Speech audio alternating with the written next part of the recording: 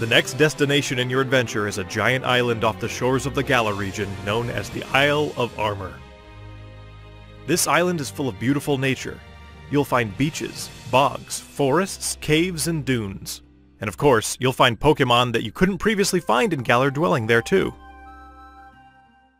There's a dojo for Pokémon battles on this island. And you'll take up an apprenticeship under the Pokémon trainer who runs it.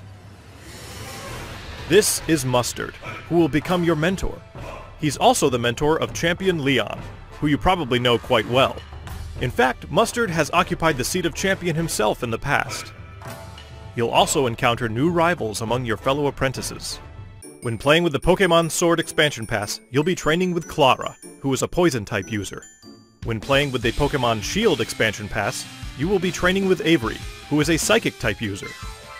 They're both training hard so they can someday have a gym and stadium to call their own.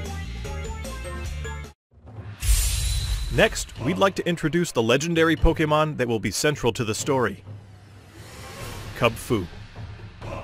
It's a fighting-type Pokémon that strives to become stronger with single-minded dedication. As you progress through your training, Mustard will entrust you with this Pokémon.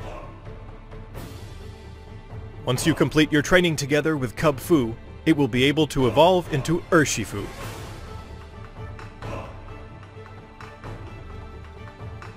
There is Single Strike style, a fighting and dark type style that delivers a single strike at blinding speed. There's also Rapid Strike style, a fighting and water type style that focuses on unleashing a torrent of rapid strikes. What's more, it's been revealed that Urshifu has a Gigantamax form.